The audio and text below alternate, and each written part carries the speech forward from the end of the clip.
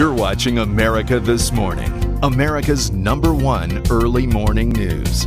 And finally, a San Francisco 49ers fan who is a lady of her word. She is Rissa of a small station in Victoria, Texas, dressed in black, mourning her Niners loss. She lost a bet.